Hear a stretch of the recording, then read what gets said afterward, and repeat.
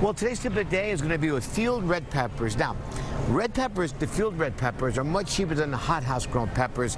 They look a little prettier, the hothouse grown peppers, if I can see them here. No, they're not in the display yet. But what I'm trying to tell you is the long ones, the long red ones, are actually about half the price sometimes. And that isn't bad. And besides that, they have 330% of the vitamins you need for the day. They're great sauteed. Not that great stuffing because they're kind of long, but a sauteed on a salad, you can't beat it. Selection of storage is very important. When you buy them, you want to make sure nice and red, free from information whatsoever. Check the crown. Stem has to be attached and no decaying on the crown. Heavy for their size means they got thick walls, which is great. When you bring them home, always store them in the refrigerator. Always, never on the counter. Red peppers, great for a superfood, and the field ones, good value. And I'm Tony Tantillo, your fresh grocer. And always remember to eat fresh, stay healthy.